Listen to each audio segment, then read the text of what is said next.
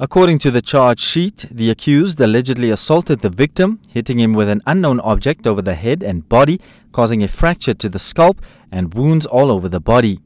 The person was in critical condition and was transferred to the Windhoek State Hospital Intensive Care Unit.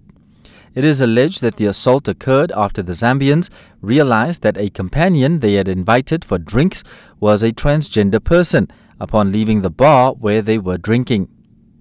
The Erongo Nampol Unit Commander for Community Affairs, Inspector Eleni Shapumba, says the incident happened on Rooikop Road.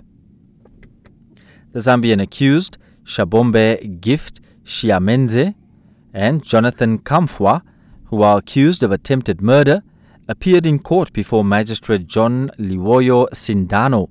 The state prosecutor, Victoria Shikesho, opposed bail due to the seriousness of the offence and to allow time for police to continue with their investigation.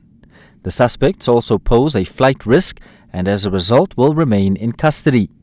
The suspects made their first appearance in the Walvis Bay Magistrates Court last Monday and the case was postponed to the 27th of March.